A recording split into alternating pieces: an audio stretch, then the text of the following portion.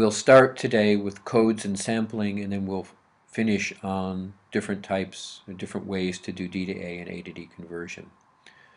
So the binary codes, sampling and quantization errors. Binary codes and sampling, I think that you've seen this before and you're familiar with it, so we can go over it quite quickly, but it's important to make sure that we're all familiar with all of the basic terms. A digital binary signal has two levels, 0 and 1. A binary word is a group of bits. A byte is an 8-bit word. A kilobit and a kilobyte, difference between capital B and lowercase b. N bits has 2 to the n different words available, and different typical word lengths of A to D converters typically range from 8 to 16 bits, depending on how much money you want to pay. And they have quantization errors of 2 to the minus n. So then the binary word G, the most significant bit is A to the n, and the least significant bit is A to the minus n. So for n equal 4, 2 to the n is equal to 16. And then these are the codes that are represented in this 4-bit word. So the range of a measurement signal is between 0 and 10 volts. There are 10 bits available to represent the signal. What is the resolution of the conversion?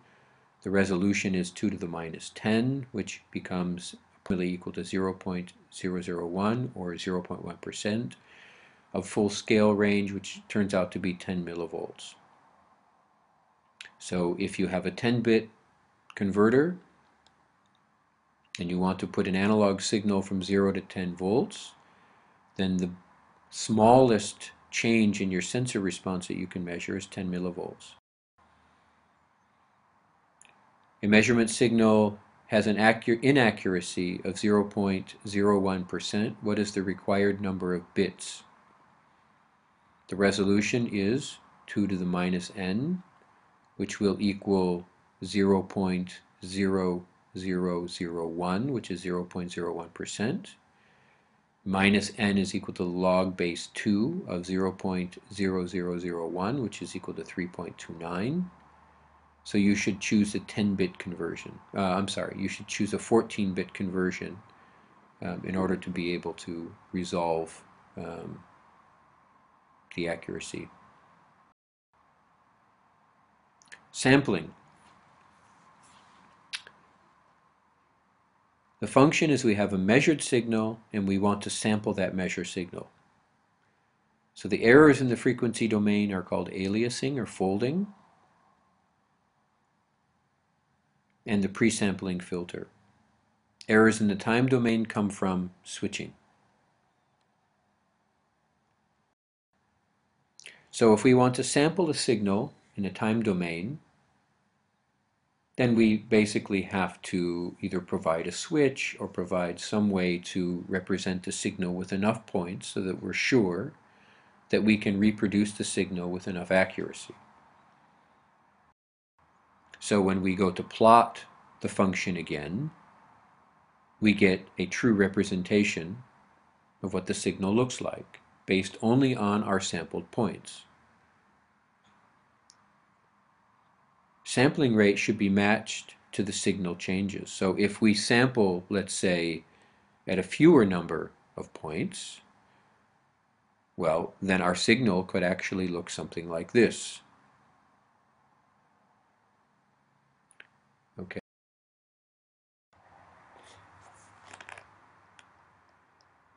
Let's look at these aliasing errors in the spectrum. Consider the input signal V of t, which is represented by the red line in the upper plot.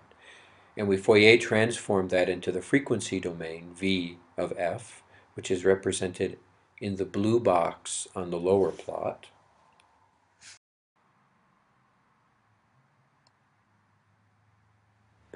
Now, the sampling function, the pure sample, in the time domain will be a series of switch events that have a period of t, and in the frequency domain they'll have a frequency space of 1 over t. and this is going to be the Fourier transform of the switching function, of the sampling function.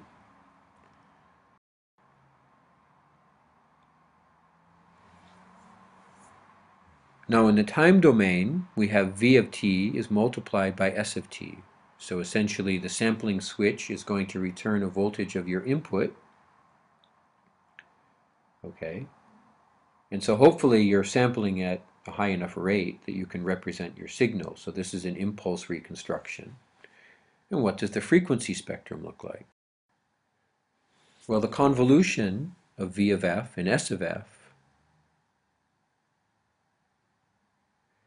is the equivalent, right, of the multiplication in time. So the convolution in frequency is similar to multiplication in the time domain. So we take our Fourier transformed signal and we convolute that with the Fourier transform of the switching function. And in the frequency domain, the sampled signal spectrum is going to look like this. We have the multiplication by an impulse train in time is equivalent to the convolution by an impulse train in frequency. And the aliasing error is that it generates multiple copies of the original frequency content at frequency intervals of 1 over t. This is called the aliasing error.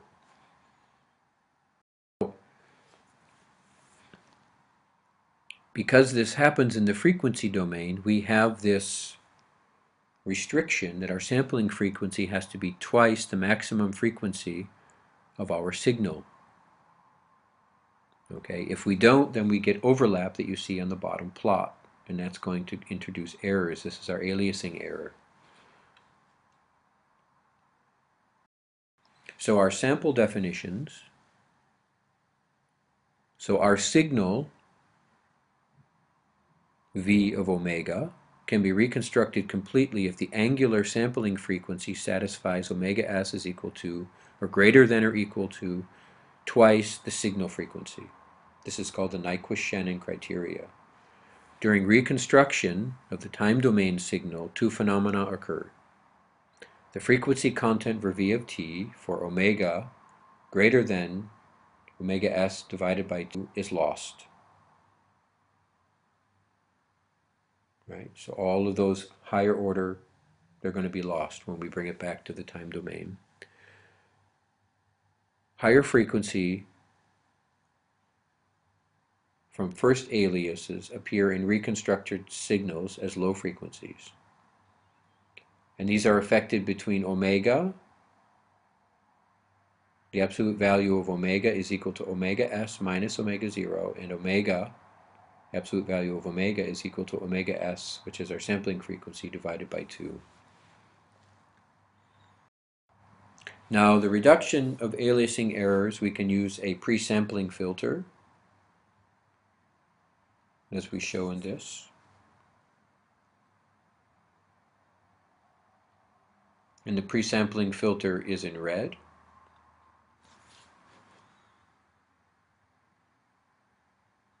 Or what we can do is we can do oversampling,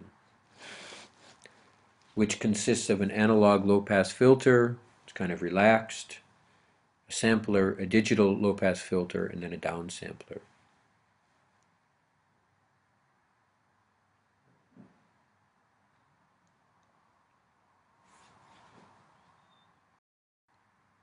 So let's look at different types of samplers. In this case, we can look at a sample and hold unit where we have an input VI and an output in a control block, and a 1 is to track and a 0 is to hold, and this can be represented, let's say, by a switch and a capacitor and a buffer.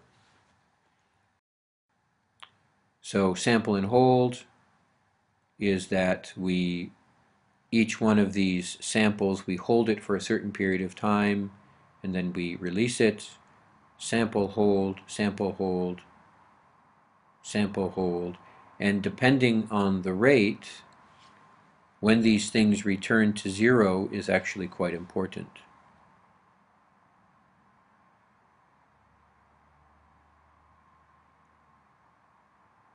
because we can lose a great amount of signal information if we're not careful in the sampling intervals.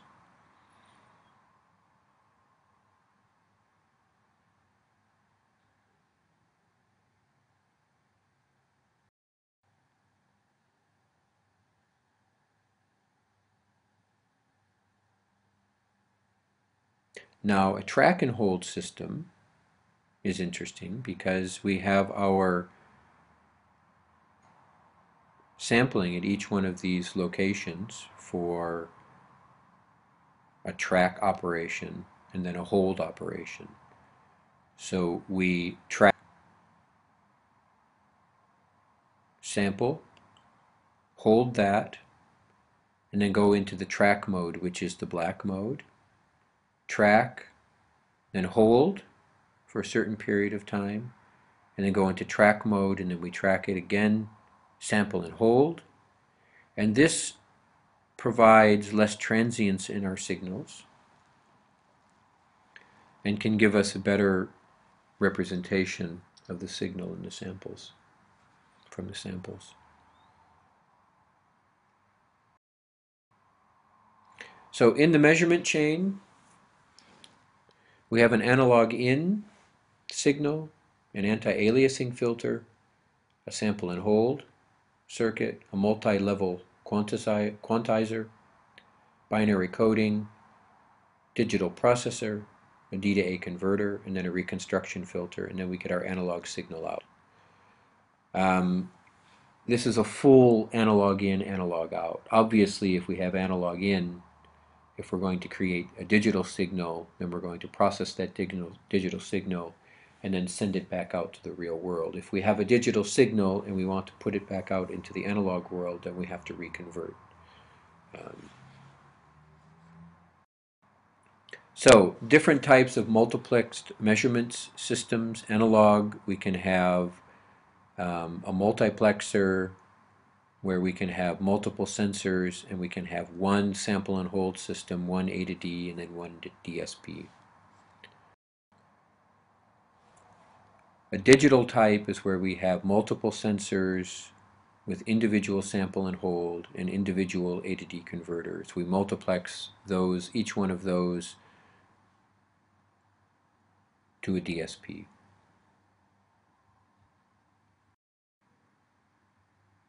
Okay. So now we'll move on to digital to analog and analog to digital converters.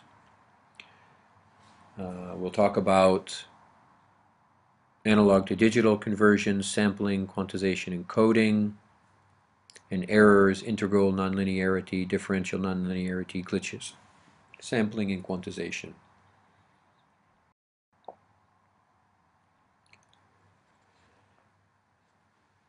So an analog to digital converter consists of an analog input voltage and an output digital code, and the V in is equal to G times V ref, and G moves between 0 and 1. And G consists of most significant bit and least significant bit, as we discussed earlier. Now for a digital to analog, we have a digital code, same format, and the output then ranges between 0 and a reference voltage. Features of DACs and ADCs: number of bits, reference voltage, least significant bit, which is 2n to the minus n multiplied by Vref, and most significant bit, which is half the converter range. So two types of output, unipolar versus bipolar. So the bipolar range is located on the left. So for an analog input, you're going to range between 0, 0 and FF, let's say, for example. And in the center you have ADH, and those are hexadecimal numbers. And for a unipolar, the input transitions from 0 to some maximum value input, and likewise your digital code moves from 0, 0 to FF, hexadecimal, for example. So the analog input in the bipolar can go from a minus value to a plus value. but the overall range is the same. It's just that you can move between the unipolar and bipolar. Straight unipolar coding, you can see that we move between 0 in the full scale. You can work out the numbers on your own. This is very, very straightforward. Binary offset bipolar coding. So the minus full scale and plus full scale are separated between 0, 0, 0, 0 and 1, 1, 1 for this 4-bit code. So an example of this, an 8-bit A to D converter has an input range of -5 to 5. Determine the output code in straight binary code for an input voltage of 3 volts. And then which one of these is it? A, B, C, or D? For a straight binary code, so our least significant bit is going to be 10 volts divided by 2 to the 8, which comes out to be 39.1 millivolts, and our full scale range is 10 volts. So the table on the right-hand side shows some codes for some of the digital codes that are represented. So in order for us to get closest to 3 volts, we have to start counting the bits. And if we start counting, then we see that the code 01001100 gives us a value of 2.969, which is the closest to 3 volts. So that's the code that we want to be able to represent 3 volts.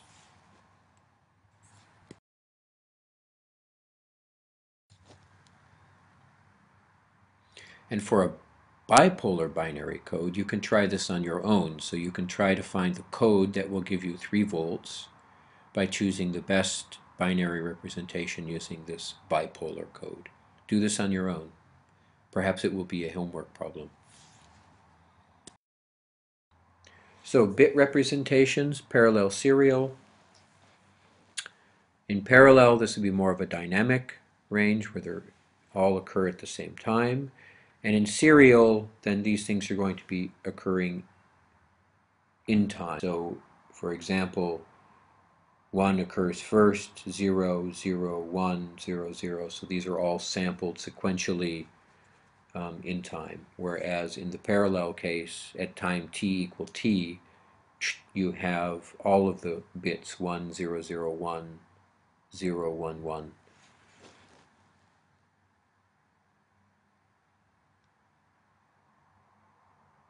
And then we have a static case where we will have switch will stick to a particular switch position and they won't move.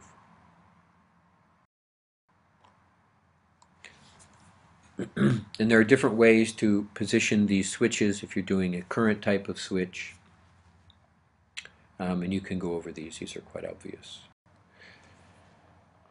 Features of DACs and ADC.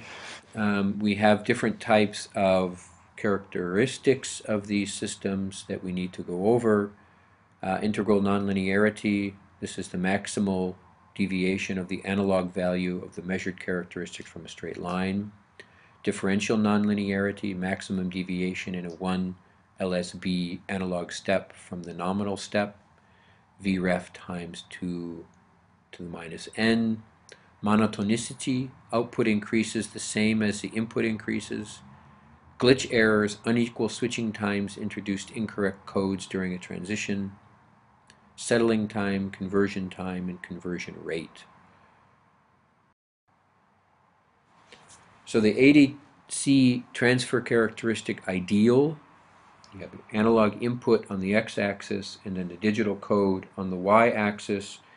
And if we have a perfect ideal conversion, we're going to have this perfect linear representation of the conversion into each one of these bits. In integral nonlinearity is you see that some of the switch events are going to lead to a nonlinearity in the analog input, which is represented with this red line, which is different than the ideal straight dotted line that you see in the center. And that deviation at a particular bit location is called the integral nonlinearity. Now we also have something called an ADC differential nonlinearity, where we have differences in the switch events that lead to this differential nonlinearity. These are caused by non-ideal switches. So the real one is in red and ideal is in blue. So depending on the precision of the system that you need, you have to get an analog to digital converter that is typically far more expensive because it has very precision electronics, analog electronics, to be able to provide very precise switching events. The analog to digital converter monotonicity, analog input on the x-axis, digital output on the y-axis, the ideal curve represented by the straight line that has a slope to it. Now you will see that the ideal converted signal is represented by the dotted line, but if we miss a particular code, then the real signal that we get is basically going to miss this particular code conversion. So sometimes we can skip and we can miss codes. These are errors in our output representation, and then our output is going to be significantly different, and this leads to errors. So the ADC settling time, how quickly the switch can transition and reach the bit location. So it is allowed plus or minus 1/2 LSB for the system. So the switches have to be very precise to be able to go from 0 to 1 and not to oscillate too much, so that it can actually transition to another state or be interpreted as a 0 instead of a 1. So the ADC quantization noise is basically has to do with the quantization into a different bit representation.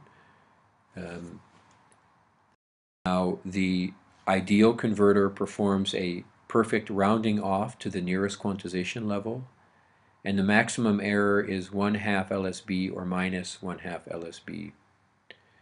For a fixed input signal and range, the quantization error decreases with an increasing number of bits. In the case of a random input signal Vi of t, the error Et has a uniform probability density in the interval minus q over 2 to plus q over 2. So let's look at that. So for our quantization noise, we have a range 0 to vref, the number of bits n, number of levels 2 to the n, step size q is equal to vref multiplied by 2 to the minus n, and our error is minus 1/2 q and plus 1/2. Now, if we assume this quantization error to have a uniform distribution between minus q over 2 and plus q over 2, then the quantization noise power is simply the integral from minus q over 2 to q over 2 of e squared times the probability density times e, dE the error, and this comes out to be 1 over 12 q squared. And the quantization noise voltage, which is RMS, then is 1 over square root of 12 multiplied by q. And remember, q is our step size, which is vref 2 to the minus n. So the quantization error can be expressed as a signal-to-noise ratio. The number of distinct levels is 2 to the n over the range 0 to ref, or equivalently minus vref over 2 plus vref divided by 2. The quantization step, q, is equal to vref over 2 to the n minus 1, or approximately vref multiplied by 2 to the n minus 1, 2 to the minus n. And the signal to noise is then approximately equal to 1.78 plus 6n dB. So the reference voltage determines the full-scale range of the converter. And the resolution of an n-bit converter has a resolution of Vref divided by 2 to the n minus 1, corresponding to one least significant bit. So we also have errors in the DAC systems. We have glitches. This is an example of an input signal VA in time. A glitch essentially can be a half-scale glitch where we transition between 1, 0, 0, 0 and 1, 0, 0, 0, 0, 0, 0 and 0, 1, 1, 1 and 1, 1, 1, 1. And essentially the glitch, this half-scale glitch, is going to go between these two positions. And this is a DAC glitch in the signal. Now there are different types of converters. We show DACs on the top and ADCs on the bottom. The code into the DAC and the analog output, this would be serial, and then we have a parallel code into the DAC and an analog output. And the serial converter for the ADC then has a serial code out, and then the parallel converter has a parallel digital code out. So we'll look at two types of DACs, a DAC with a serial ladder, which is parallel, and a serial DAC. So the DAC specs, we can have unipolar, bipolar, inaccuracies, and conversion time. This is an example of a R2R ladder network.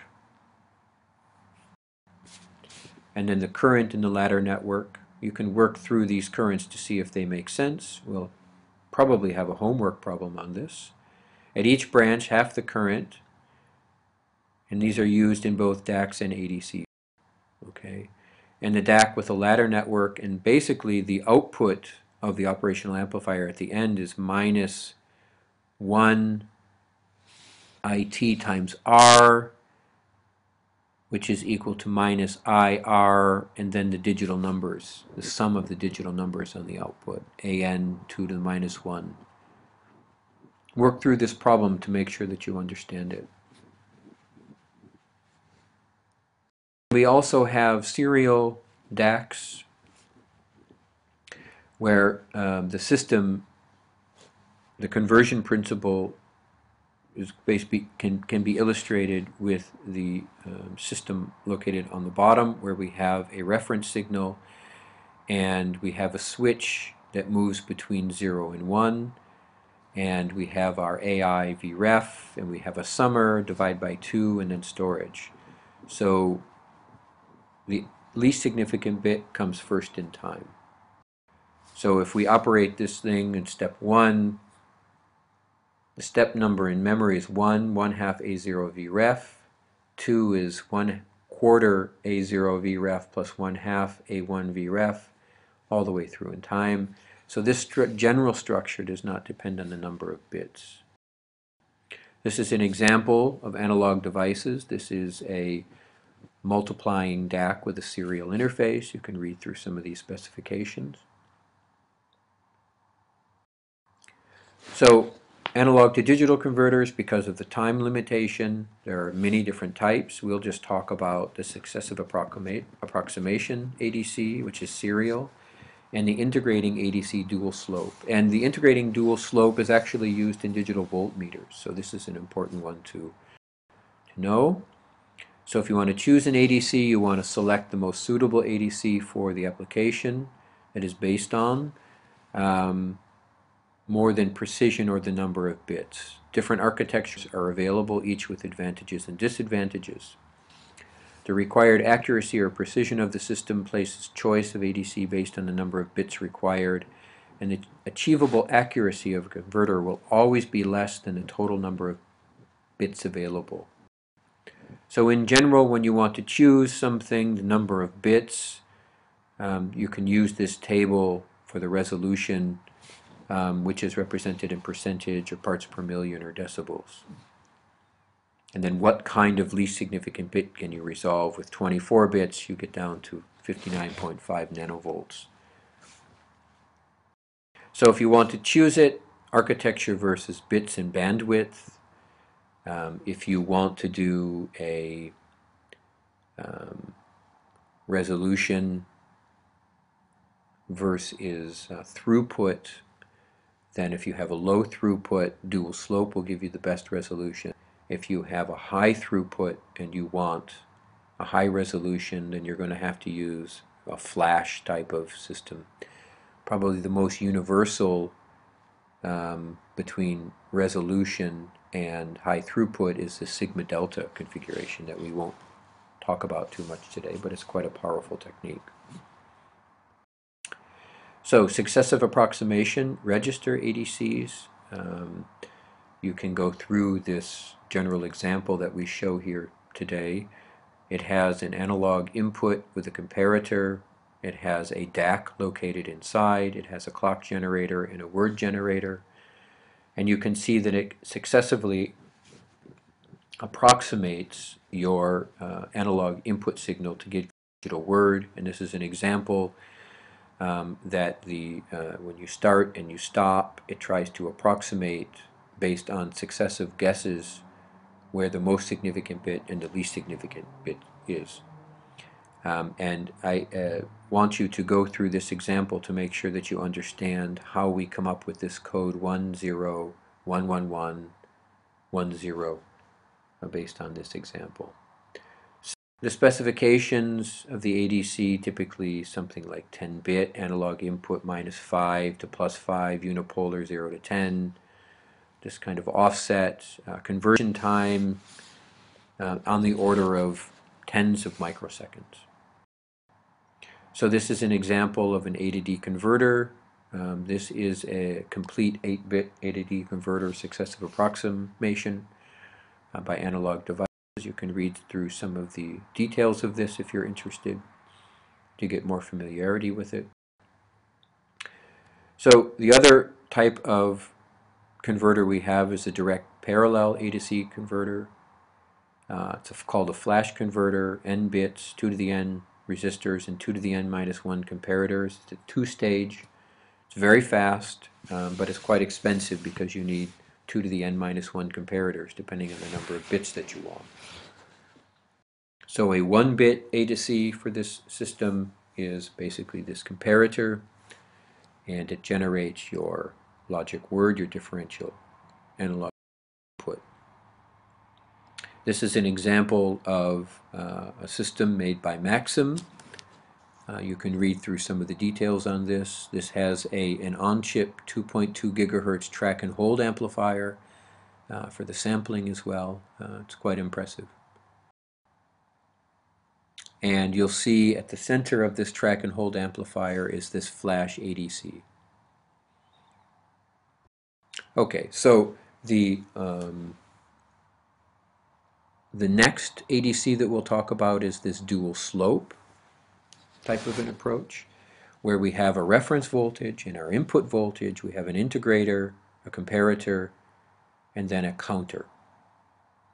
Okay, at time t equals 0, our counter is 0. We integrate V in until the counter is at time t equal t1. And then we integrate minus Vref until Vc is equal to 0, and that's time equal t2.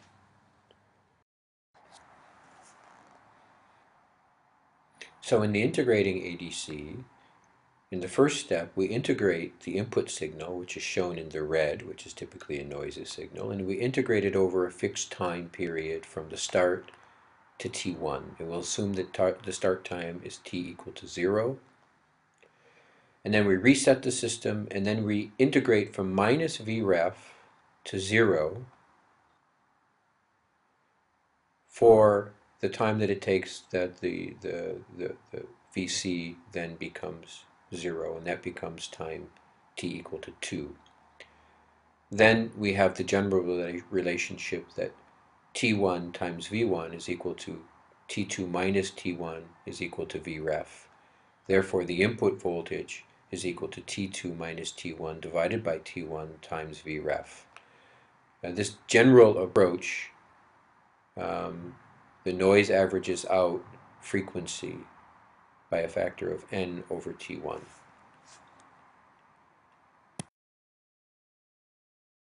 This is an example of a dual slope A to C in the phases. We have in phase 1 auto zero, phase 2 signal integrate, and then phase 2 the reference integrate. Then in the end, our V in, as we said earlier, is T2 minus T1 divided by T1 multiplied by Vref. And this is an example of a high performance dual slope system. You can read more about some of the details in this from this data sheet.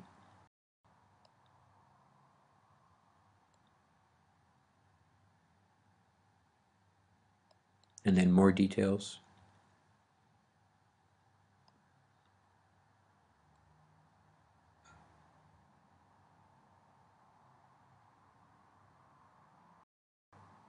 I will stop the lecture today here, and I won't go further than the dual slope integrating amplifiers. I will not include any homework examples on the sigma delta A to D converter because we don't have enough time. But you can read about it. It's quite a powerful technique that has been developed over the last 20 years to be able to convert analog to digital signals. This concludes the lecture for today. We had a lot of material today. And I will give you some homework problems to try to show you the most important points of the lecture today. Most of the lecture today was review, but it was important to make sure that you see all of the information in one unified place. So I will meet you and talk to you in the next lecture, lecture 6, on Monday, the 2nd of December. Thank you.